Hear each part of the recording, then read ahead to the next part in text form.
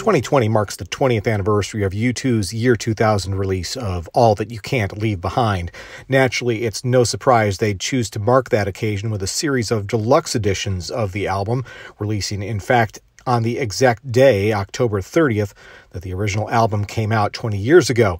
If anything surprises me, it's that the band seems to have skipped the chance to repackage 1997's Pop. Nevertheless, All That You Can't Leave Behind was an outstanding entry in the U2 discography, so I'm sure a deluxe treatment is more than welcome by the fans. So, which set is right for you? In this video, I'll walk through what's included in each of the different versions, and I'll make my recommendations for which version different kinds of fans should buy. Once you've decided which one is right for you, be sure to look for Amazon ordering links in the description below. Let's start with the most basic version, and that's the remastered album on its own. There's a good chance even casual U2 fans have this in their collection already, likely on CD. If not, this is probably not the version you'll want to pick up. I don't actually recommend it for anyone. Not on CD, at least. There's a better option for everyone coming up.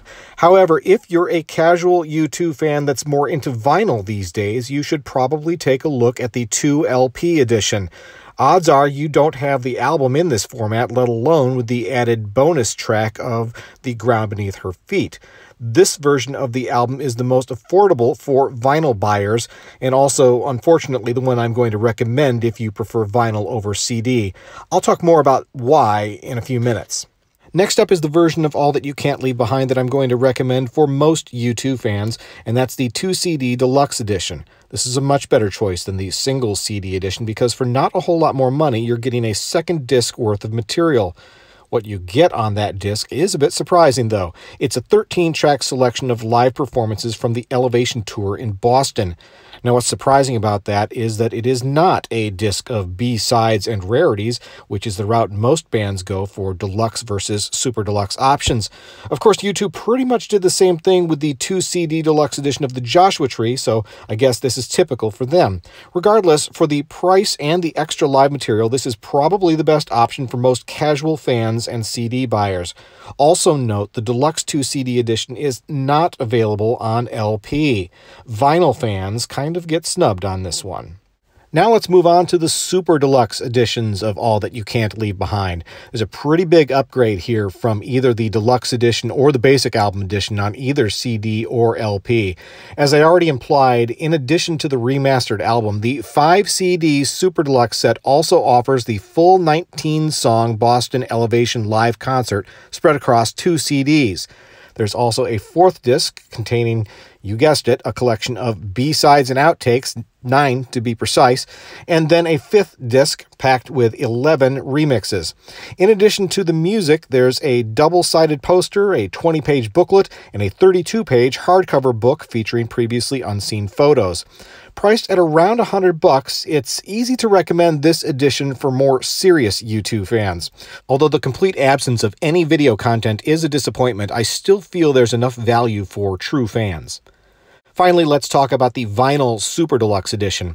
In terms of content, you get exactly the same music as is included in the 5-CD edition. The difference here is it is spread across a whopping 11 vinyl LPs. 6 of those contain the original album, the full live concert, and the collection of B-sides. The remixes, though, are essentially presented here as 5 12-inch singles. I thought that was a cool touch, but some fans may have preferred a bit more consolidation. Your mileage may vary. And of course, as you probably expected, this set carries the highest price tag as well. At north of $200, it is no small investment. For that reason, I only recommend it for the hardcore U2 fans that simply must have vinyl. Alternatively, if you'd prefer vinyl but are willing to mix your media to get the most bang for your buck, consider a combo purchase. To scratch your vinyl itch, pick up All That You Can't Leave Behind on the 2LP album-only edition. Then, to collect all the rest of the music, the B-sides, remixes, and live tracks, pick up the Super Deluxe 5-CD edition. This strategy could save you as much as $100 while still filling a gap in your vinyl collection. Again, it's a shame this set comes in small, medium, and large for CD fans, but no medium option for vinyl buyers. But a combo purchase may just get you All That You Can't Leave Behind. Pun very obviously intended. So there you go, 5 different versions of the new 20th anniversary edition of All That You Can't Leave Behind by U2. If you're thinking about adding one of these sets to your collection, don't forget you can find Amazon links down in the description below. And by the way, be sure to leave a comment to let me know what you think about the different versions being offered and which one you're choosing. Once again, my name's Kyle, and this has been Track by Track, music reviews, news, and commentary. Thanks for watching, and I'll see you next time.